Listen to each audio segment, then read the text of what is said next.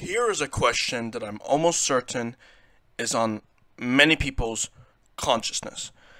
Does Avi Arad hate Marvel's deal with Sony?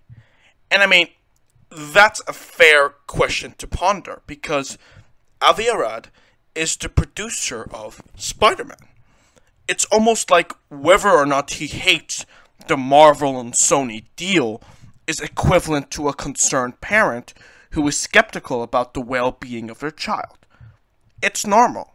Well, here's the answer to this question, and it comes from an extract from an upcoming book called With Great Power: How Spider-Man Conquered Hollywood During the Golden Age of Comic Book Blockbusters.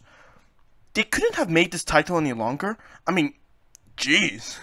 So anyway, the direct disclosed something from the extract that's very intriguing to read. And that's Avi Arad saying something quite telling about the Sony and Marvel deal in the following statement. They did it for money. Terrible. Like giving away your kids for adoption just because you're not sure what to do with them. So that was a short quote, but I'm sure that if you buy With Great Power: How Spider-Man Conquered Hollywood During the Golden Age of Comic Book Blockbusters, you're going to find his statement with context surrounding it, or perhaps he's actually onto something when he actually means full stop. They did it for the money. Marvel and Sony weren't being altruistic when it came to the Spider-Man deal. Or maybe Avi Arad is just being salty because he woke up on the wrong side of the bed one morning. I mean, it could be both. I, for one, think that his stance might be a little out of place, especially because I think that the Sony and Marvel deal was the best thing that both the MCU and Sony Pictures could have done, especially given the poor situation with Andrew Garfield and the Amazing Spider-Man franchise.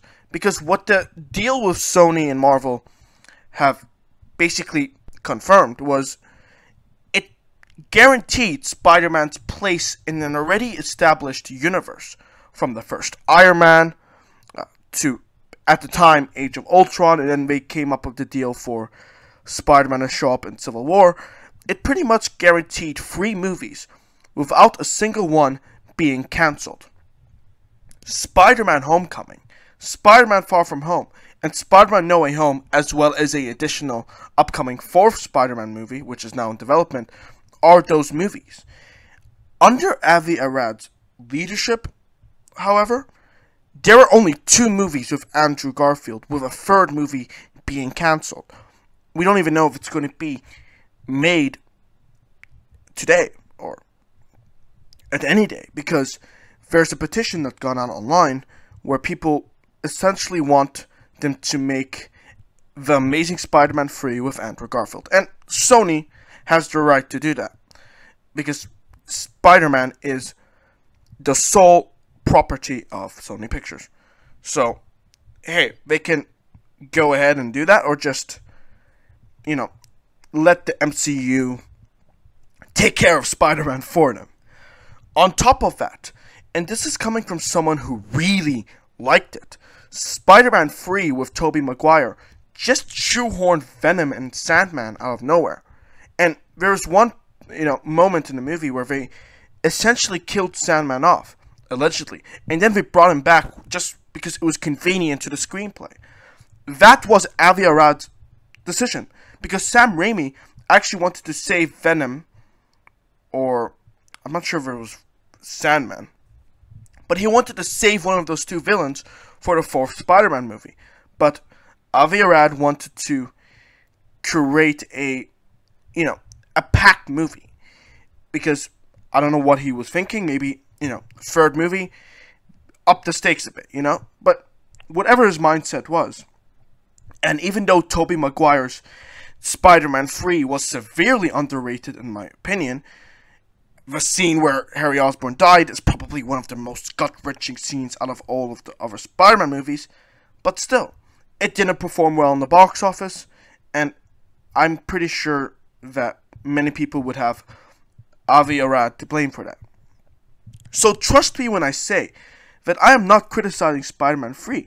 It's just that there was a lack of organization when it came to handling the Spider-Man trilogy, or lack thereof. But all of that got fixed as a result of the Sony and Spider-Man deal. Because although there have been a few bumps along the way, Tom Holland got 3 movies. And fingers crossed, they're going to go through the 4th installment with Tom Holland. And even if there isn't going to be a Spider-Man 4, Tom Holland's Spider-Man had more appearances in movies when compared to Tobey Maguire and Andrew Garfield. Tom was in Civil War, Homecoming, Infinity War, Endgame, Far From Home, and of course No Way Home. In fact, all 3 of the Spider-Man were in No Way Home. Like, there is no question that Spider-Man had an eventful career in the MCU. Again, especially in No Way Home. I mean, had it not been for the Sony and Marvel deal, which, again, Avi Arad claims that it's just to make money, there wouldn't have even been a crossover between 3 different Spider-Men. You know, they wouldn't have developed the bond between the audience and Tom Holland if they hadn't had the deal at all. And then it wouldn't have been as impactful. So, I mean, I don't know. Perhaps Avi Arad had some valid concerns, but when you say something like, they did it for money, well, I mean, I know I've been arguing against that statement, but let's say on the off chance they did do it for money, and chances are 99.5% chance.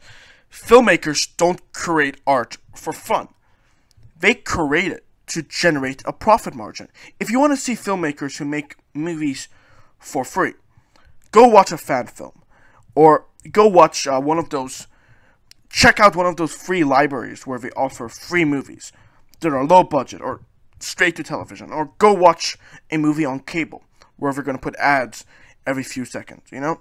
Like, trust me, No Way Home wouldn't have been made to begin with if the studio wasn't going to get a return on their investments.